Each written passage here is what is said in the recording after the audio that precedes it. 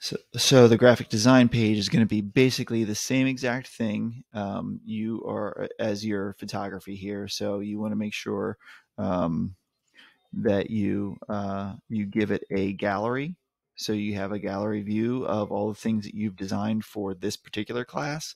Um, and then you can change any kind of layout you want by just going under add and then go under gallery. And then you choose what gallery speaks best to you. And you can always go back and change it. You can alter it once you already selected a gallery. So if you wanted to change it, you can go under settings and it'll give you the options to lay out there. And you can change whatever you want with a layout, but you can change almost everything in it, like from the text that pops up and the what that text looks like, what the buttons, the color of the buttons are. You can add custom buttons to it.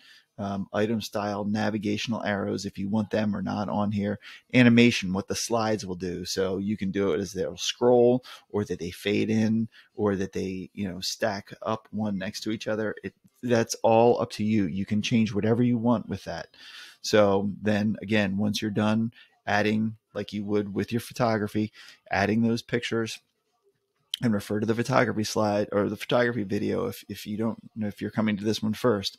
But these will all start to this comes up here, and then it should give information on here, and then I can just start a slideshow with all of the images that I created over the years for various projects. Okay.